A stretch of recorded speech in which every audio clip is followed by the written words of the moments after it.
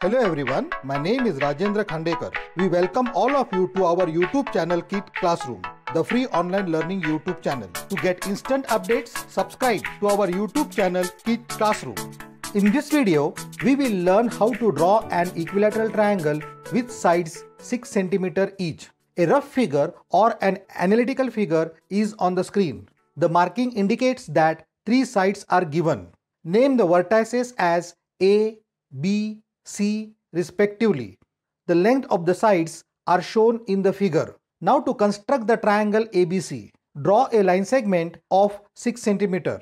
Name the endpoints as point A and point B. Using compass, take 6 cm length on it. From the point A, mark an arc of 6 cm as shown on the screen. From the point B, cut the previous arc with the same length of 6 cm. Name the point of intersection of the arcs as C. Join point C and point A. Also join point C and point B. Thus, triangle ABC on the screen is the equilateral triangle.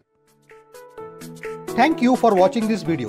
If you like it, then don't forget to hit the like button. To get instant updates, subscribe to our YouTube channel Kit Classroom. If you have any question, leave a comment and we will answer you back as early as possible. To know more about us, visit our website kit.in. You can follow us on Facebook, Twitter and Instagram.